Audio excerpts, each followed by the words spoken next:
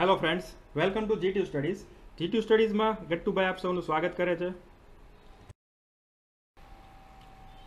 આજના વિડીયો લેક્ચરની અંદર આપણે સેમેસ્ટર નંબર 1 અથવા સેમેસ્ટર નંબર 2 માં તમારે જે સબ્જેક્ટ આવે છે જેનું નામ છે BME બેઝિક મિકેનિકલ એન્જિનિયરિંગ, એનું ચેપ્ટર નંબર 7 IC એન્જિન એટલે કે ઇન્ટરનલ કમ્બશન એન્જિન, એના 3 અગત્યના ટોપિક જેનું નામ છે introduction to IC engine, comparison of IC engine and EC engine and classification of IC engine, એના વિશે સ્ટડી કરીશું. આ ત્રણેય ટોપિક નાનકડા છે, સાવ સિમ્પલ છે અને એક્ઝામમાં પૂછાય એવા છે, અને એક વખત તમે વિડીયો જોશો તો તમને આ ટોપિક આવડી જશે. બરાબર. સૌથી પહેલા આવે છે હીટ એન્જિન અથવા તો એન્જિનની ડેફિનેશન. એન્જિન કોને કહેવાય? એન્જિનની ડેફિનેશન જો તમે ચેપ્ટર નંબર 5 હીટ એન્જિન ભણી ગયા હો તો એમાં તમારે આવી હશે, પણ ન ભણ્યા હો અથવા તો એક વખત એને રિકોલ કરી લઈએ, બરાબર, રિવાઇઝ કરી લઈએ કોને એન્જિન કહેવાય. Heat engine is a device, એટલે કે હીટ એન્જિન એક એવું ડિવાઇસ છે કે જે which converts chemical energy of fuel into heat, એટલે કે જે ફ્યુલની કેમિકલ એનર્જીને હીટમાં કન્વર્ટ કરે. કેમિકલ એનર્જીને શેમાં કન્વર્ટ કરે? હીટમાં કન્વર્ટ કરે, સળગાવીને, બરાબર, એનું કમ્બશન કરીને, એટલે કે એનું દહન કરીને, એને સળગાવીને એની કેમિકલ એનર્જીને હીટમાં કન્વર્ટ કરે, બરાબર. And then heat into work, અને પછી એ હીટને વર્કમાં કન્વર્ટ કરે, એને કહેવાય હીટ એન્જિન. બહુ જ સિમ્પલ ડેફિનેશન છે. તમે આજે નીચે એરો ડાયાગ્રામ આપેલું છે, યાદ રાખો તો ડેફિનેશન આવડી જશે. હીટ એન્જિન એક એવું ડિવાઇસ છે કે જે ફ્યુલની કેમિકલ એનર્જીને હીટમાં કન્વર્ટ કરે અને હીટને પછી વર્કમાં કન્વર્ટ કરે. અહીંયા ફ્યુલ એટલે શું થાય? કોલસો છે, પેટ્રોલ છે, ડીઝલ છે, એ બધા અહીંયા આપણે ફ્યુલ કહીશું, બરાબર.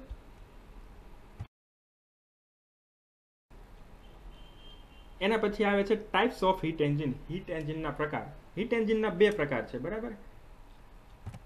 પહેલું છે એક્સટર્નલ કમ્બશન એન્જિન એટલે કે EC એન્જિન, બરાબર. એમાં જે કમ્બશનની પ્રોસેસ છે, સળગવાની પ્રોસેસ છે, બરાબર. કોઈ પણ ફ્યુલ સળગે એ પ્રોસેસને કમ્બશન પ્રોસેસ કહેવાય. કમ્બશનનું ગુજરાતી થાય દહન, બરાબર.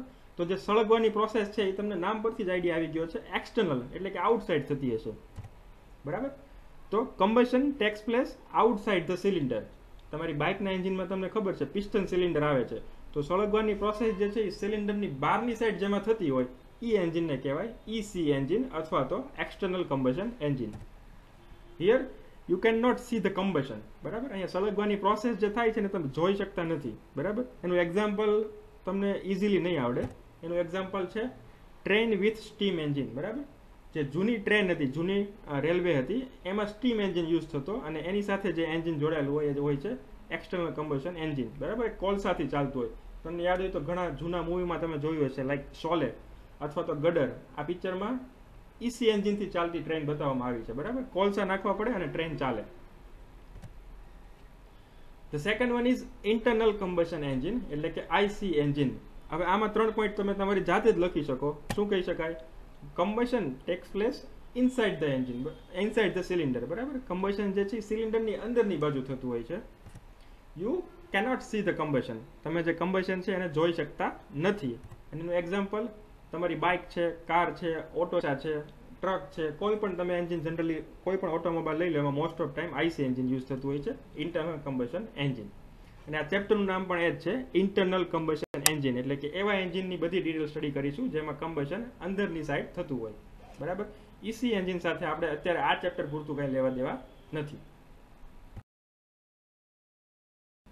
હવે આવે છે comparison of EC engine and IC engine, બરાબર. એક્ઝામમાં 3 કે 4 માર્કમાં સવાલ પૂછાય છે અને તમે 3 કે 4 પોઈન્ટ લખશો એટલે ઇઝીલી પૂરેપૂરા માર્ક આવશે. 4 પોઈન્ટ લખ્યા હોય તો 4 માર્ક તમને આપવા જ પડે, બરાબર. અને બહુ સિમ્પલ પોઈન્ટ છે, યાદ પણ રહી જશે. કઈ રીતે યાદ રાખશો? એક ટ્રીક આપું છું. તમારે અહીંયા જે પર્ટિક્યુલરમાં પોઈન્ટ આપેલા છે ને ખાલી એ જ યાદ રાખવાના છે, બરાબર. અત્યારે પર્ટિક્યુલરમાં પહેલો પોઈન્ટ છે કમ્બશન પ્લેસ. એના જે પોઈન્ટ આવતા જાય એની નીચે બીજા બધા એ જ યાદ રાખવાના. IC એન્જિન અને EC એન્જિનમાં શું લખવાનું એ ઓટોમેટિક આવડી જશે. IC એન્જિન એટલે એવું સમજો તમારી બાઇકનું એન્જિન, અને EC એન્જિન એટલે એવું સમજો ટ્રેનનું એન્જિન, બરાબર. રેલવેમાં જે એન્જિન યુઝ થતા પહેલા એ સમજો. ઓટોમેટિક બધું આવડી જશે. કમ્બશન પ્લેસ તો ડેફિનેશન પરથી જ ખબર છે. કમ્બશન શેમાં ઇનસાઇડ થાય અને શેમાં આઉટસાઇડ થાય? તો કે IC એન્જિનમાં ઇનસાઇડ ધ સિલિન્ડર, EC એન્જિનમાં આઉટસાઇડ ધ સિલિન્ડર, બરાબર. Combustion place inside and outside. Second point is size, બરાબર. તમારી બાઇકની એન્જિનની સાઇઝ નાની અથવા મોટી હોય છે રેલવેની કમ્પેરમાં, કે રેલવેના એન્જિનની સાઇઝ નાની અથવા મોટી હોય છે બાઇકની કમ્પેરમાં. સિમ્પલી કહો, કયું એન્જિન નાનું હોય, કયું એન્જિન મોટું હોય? તમે ઇઝીલી કહી શકો છો કે આઈસી એન્જિન છે કોમ્પેક્ટ હોય છે અથવા સ્મોલ હોય છે, ઈસી એન્જિન હોય છે બિગ હોય છે અથવા લાર્જ હોય છે, બરાબર. એના પછી આવે છે એફિશિયન્સી, બરાબર. અહીંયા ઓબ્વિયસ પોઈન્ટ છે કે જે રેલવેનું એન્જિન કે જે કોલસાથી ચાલતું હોય અને બાઇકનું એન્જિન કે જે પેટ્રોલ ડીઝલથી ચાલતું હોય એમાં શેની એફિશિયન્સી વધારે હોય છે? ઓબ્વિયસલી આઈસી એન્જિન કે જે પેટ્રોલ ડીઝલથી ચાલે તેની એફિશિયન્સી ઘણી બધી વધારે હોય છે ઈસી એન્જિન કરતાં. સો efficiency is higher in IC engine, efficiency is lower in EC engine. એના પછી ઇનિશિયલ કોસ્ટ. ફ્રેન્ડ્સ, એફિશિયન્સીમાં એક પોઈન્ટ કહેવાનો રહી ગયો. જો તમને એ ના ખબર હોય કે એફિશિયન્સી એટલે શું અને કઈ રીતે વધારે કે ઓછી હોય છે, તો આ જ ચેપ્ટરમાં આપણે આગળ ડિટેલમાં એફિશિયન્સી એટલે શું એ સ્ટડી કરશું અને એના ન્યુમેરિકલ પણ ગણશું, બરાબર. તો ત્યાં આવડી જશે. અત્યારે એટલું યાદ રાખો કે આઈસી એન્જિનની એફિશિયન્સી વધારે હોય છે. અત્યારનો પોઈન્ટ છે આપણો ઇનિશિયલ કોસ્ટ. ઇનિશિયલ કોસ્ટ એટલે શું થાય? બરાબર, પરચેસ કરતી વખતની કોસ્ટ. ઇનિશિયલી તમને કેટલામાં પડે છે એન્જિન? તો બાઇકનું એન્જિન ને ટ્રેનનું એન્જિન હોય એમાં ઓબ્વિયસલી ઇનિશિયલ કોસ્ટ છે એ બાઇકના એન્જિનની ઓછી હોય છે, આઈસી એન્જિનમાં ઓછી હોય છે. ઈસી એન્જિન કે જેની સાઇઝ પણ ઘણી બધી મોટી હોય છે એની ઇનિશિયલ કોસ્ટ ઘણી વધારે હોય છે. Than after age of starting, બરાબર. અહીંયા તમે કહી શકો છો કે બાઇકનું એન્જિન છે પહેલાં તો કિક મારવાથી સ્ટાર્ટ થતું, હવે તો જસ્ટ અંગૂઠાથી સેલ્ફ મારવાથી સ્ટાર્ટ થઈ જાય છે, બહુ ઇઝીલી સ્ટાર્ટ થઈ જાય છે. જ્યારે આપણે ઈસી એન્જિન હોય છે જે કોલસાથી ચાલતા હોય, બરાબર, જૂની ટ્રેનમાં યુઝ થતા, એ સ્ટાર્ટ કરવામાં ઘણો બધો સમય લાગે. તમારે એમાં શરૂઆતમાં કોલસા ફીડ કરવા પડે છે, પછી મિનિમમ ટેમ્પરેચર પોતાનું ગેઇન કરે, ટેમ્પરેચર પકડે, પછી એમાં સ્ટીમ બનવાની સ્ટાર્ટ થાય છે અને પછી જે છે એન્જિન છે શરૂ થઈ શકે. 5, 7, 10 મિનિટ કે એનાથી પણ વધારેનો ટાઈમ લઈ શકે છે ઈસી એન્જિન ખાલી સ્ટાર્ટ થવામાં. અને બાઇકનું એન્જિન જસ્ટ સેકન્ડ, 1 સેકન્ડમાં સ્ટાર્ટ થઈ જાય. તો અહીંયા પોઈન્ટ આવે છે age of starting. So in IC engine it is easy and quick, while in EC engine it is difficult and time consuming. એના પછીનો પોઈન્ટ આવે છે ફ્યુલ કોસ્ટ. તો અહીંયા એક ડ્રોબેક છે આઈસી એન્જિનનો. આઈસી એન્જિનનું ફ્યુલ હોય છે પેટ્રોલ અથવા ડીઝલ, તમને ખ્યાલ છે, બરાબર. સસ્તું નથી આવતું, મોંઘું આવે છે. અત્યારે તો પ્રાઇસ ખબર જ છે તમને. જ્યારે ઈસી એન્જિનમાં કોલસો વપરાય છે જેની પ્રાઇસ ઓલવેઝ પેટ્રોલ ડીઝલ કરતાં તો ઓછી જ હોય છે અને કદાચ ભવિષ્યમાં પણ ઓછી જ રહેશે. સો fuel cost is higher in IC engine, it is lower in EC engine. The last point is application. ક્યાં ઉપયોગ થાય છે તમને ખ્યાલ જ છે. આઈસી એન્જિનનો યુઝ છે ઓટોમોબાઈલમાં થાય છે, બરાબર, અને જેની સાઇઝ જે છે નાની હોય છે એમાં. ઈસી એન્જિનનો યુઝ છે મોટી સાઇઝના એન્જિન હોય એમાં થાય છે.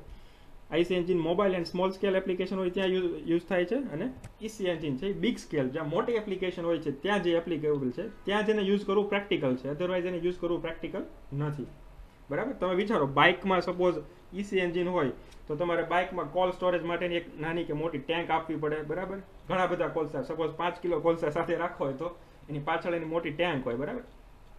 ને સ્ટાર્ટ કરવામાં 5 થી 7 કે 10 મિનિટનો ટાઈમ લાગે. તો તમારે જ્યાં જવાનું હોય ત્યાં પહેલા 5 મિનિટ તો કોલસા નાખીને બાઇક સ્ટાર્ટ કરવાની રહે.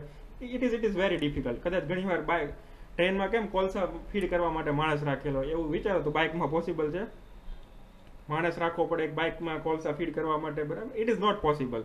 સો જનરલી ઈસી એન્જિનનો યુઝ છે બિગ સ્કેલ એપ્લિકેશનમાં જ થાય છે. આઈસી એન્જિન છે એ સ્મોલ સ્કેલમાં થાય છે. અહીંયા તમે એવું પણ લખી શકો એપ્લિકેશનમાં કે ઓટોમોબાઈલ અથવા તો બાઇક ને કાર, અને ઈસી એન્જિનમાં ટ્રેન, એવું લખી શકો, બરાબર. એપ્લિકેશનમાં એ ચાલે. હવે જો આ ક્વેશ્ચન તમને 7 માર્કમાં પૂછાણો હોય, રેર કેસમાં પૂછે છે 7 માર્કમાં, તો તમારે 7 પોઈન્ટ લખવાના છે પર્ટિક્યુલર આઈસી એન્જિન અને ઈસી એન્જિન કરીને, અને 7 પોઈન્ટ મેં જે આપેલા છે બધા લખી નાખવાના છે. બધા તમે લખશો તો કન્ફર્મ 7 માંથી 7 માર્ક મળશે.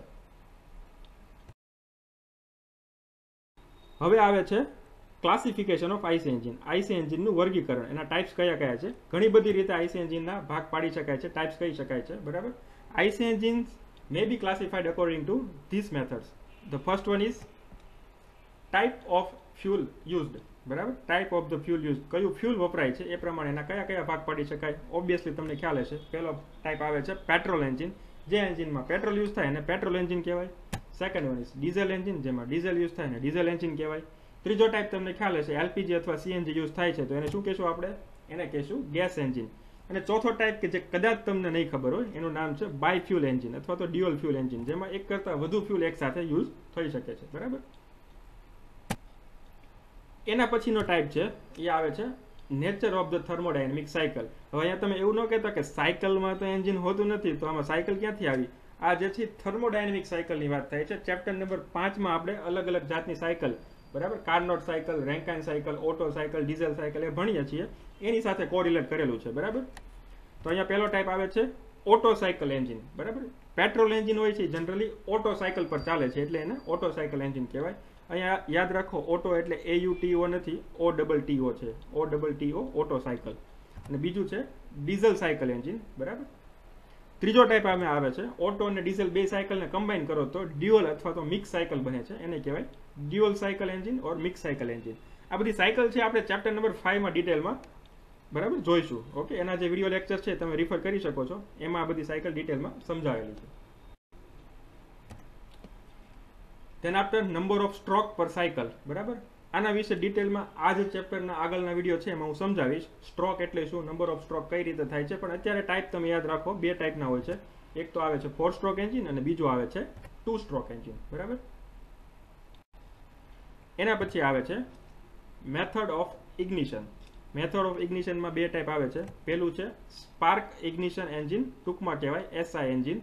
બીજું છે કમ્પ્રેશન ઇગ્નિશન એન્જિન, ટૂંકમાં કહેવાય CI એન્જિન. હવે આ શું છે સ્પાર્ક ઇગ્નિશન, શું છે કમ્પ્રેશન ઇગ્નિશન, આ જ ચેપ્ટરના આગળના વિડીયોઝમાં આપણે જોશું. પણ એટલું યાદ રાખો કે spark ignition SI engine that is petrol engine અને CI એન્જિન એટલે ડીઝલ એન્જિન.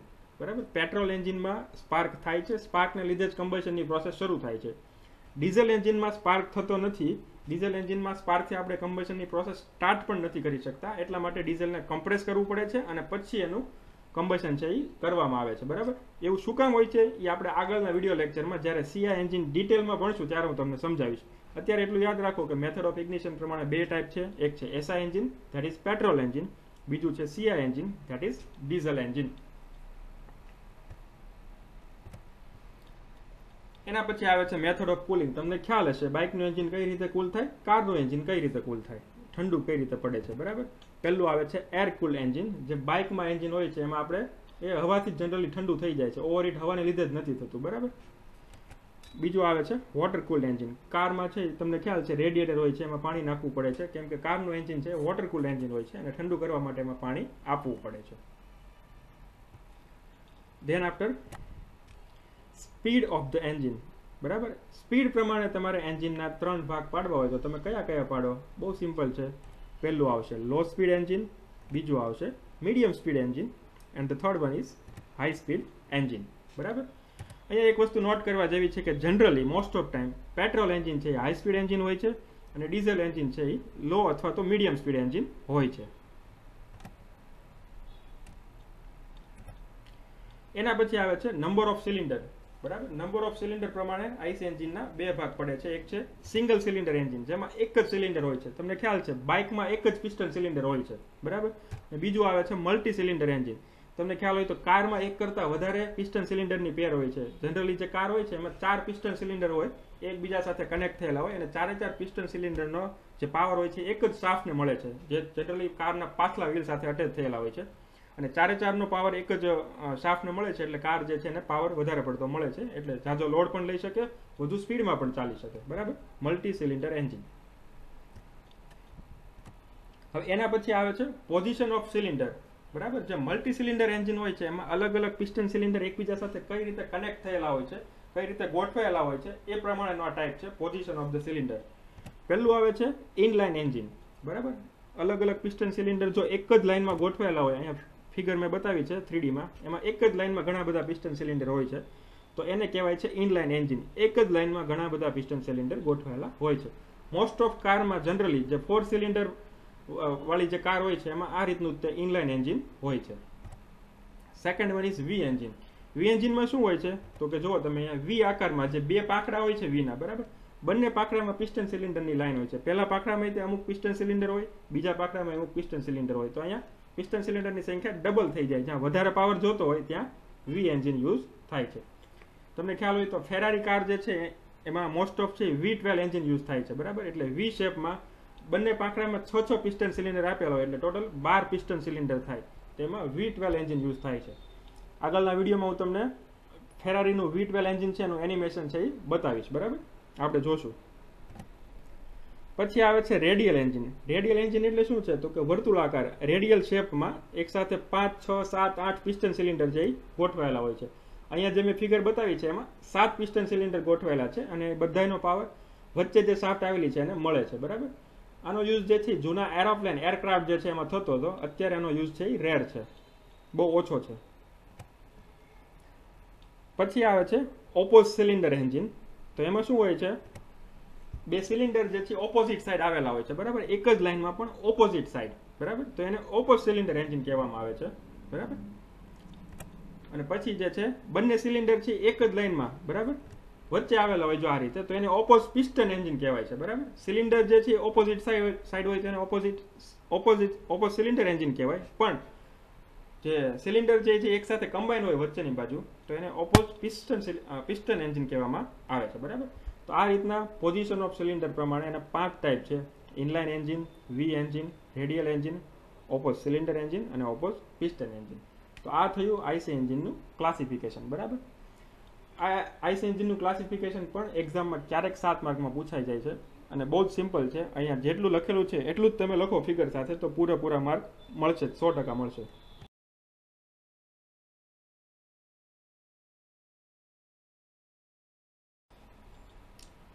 અને હવે છેલ્લે, જો તમને આ વિડીયો ગમ્યો હોય તો વિડીયોને લાઇક કરજો. ગટ્ટુભાઈ પણ વિડીયોને લાઇક કરે છે અને તમને લાઇક કરવાનું કહે છે. તમારા ફ્રેન્ડ સાથે શેર કરજો, એ પણ આ વિડીયોને જોઈ શકે, શીખી શકે. અને ચેનલને સબસ્ક્રાઇબ કરજો, જેથી ફ્યુચરમાં આવો કોઈ વિડીયો અપલોડ થાય તેની માહિતી તમને મળી શકે. બેલ આઇકન દબાવી દેશો તો તમારા યુટ્યુબમાં નોટિફિકેશન પણ આવી જશે. Thank you for watching this video.